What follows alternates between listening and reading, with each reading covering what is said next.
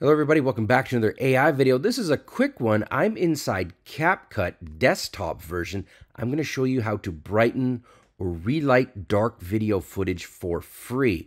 That's right, CapCut Desktop is a free app and all of the things I do here cost nothing and it's easy to do. Let me show you what I'm talking about.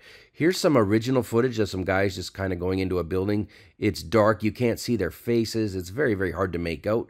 Here it is relit bright. You can even see the tiling here. You can see the grout in the tiling. That's how good this is. If I go forward a little more here, I'm going to turn this off. Let's see what we got here. We've got this dark outdoor scene. It's pretty good, but all I had to do was click and it's relit and it's nice and bright. And then finally, I'll show you one more example here. This is a dark outdoor scene here. I guess the lamppost is going on kind of out of The Exorcist, and then bang, it's completely relit. So I'm going to show you how to do all this. Again, it's free. Let's go step by step. All right, so the first step is if you do not have CapCut, the desktop version, you want to go to this link here. It is in the description below, so you can just click on it. And you want to go ahead and download and install it. It is free and there's no nonsense. Do keep in mind that if you go to CapCut.com, they have a login, and this is for their online version. This is not the same as their desktop version. They're trying to make it as good as the desktop version, and they're doing a great job, but it doesn't quite have the functionality the desktop does. So keep in mind you want the desktop and you want it installed for this adjustment. All right, so once you're in CapCut and you've got it open here, you want to look on the left side. It says import.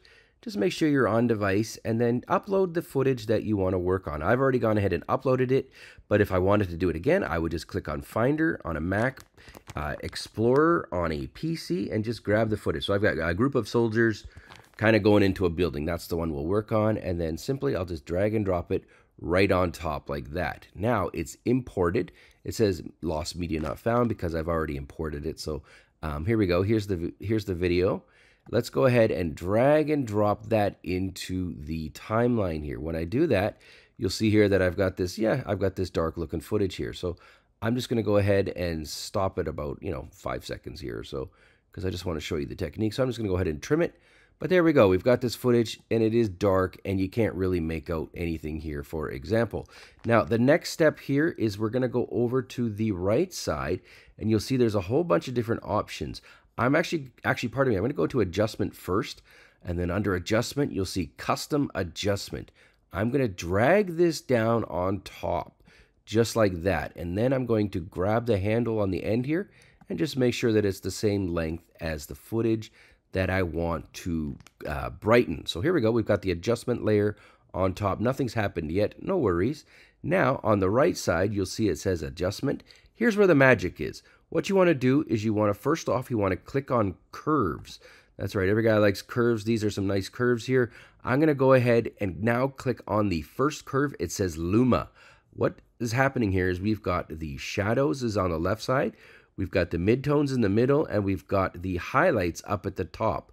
So I'm going to go ahead and start upgrading the shadows. So I'm going to go ahead and just click on it and pull this up, and you're going to see right here that I'm going ahead and adjusting the Luma curve.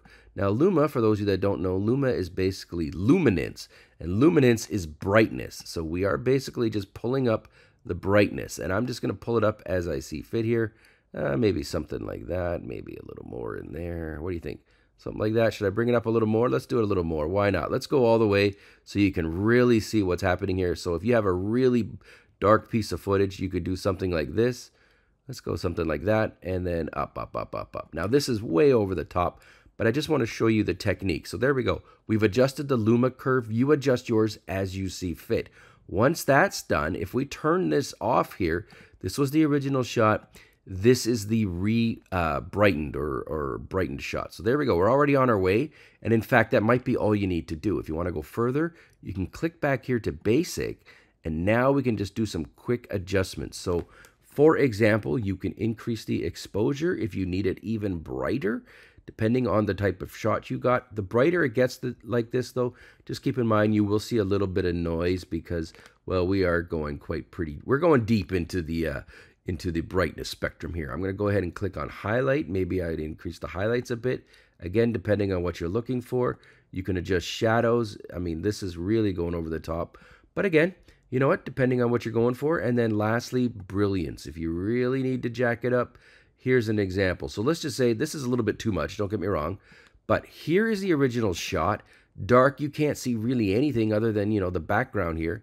Hit play. Now watch this. With just that, we've gone ahead and brightened up everything. It's all there. It's done. That's how you do it inside CapCut for free.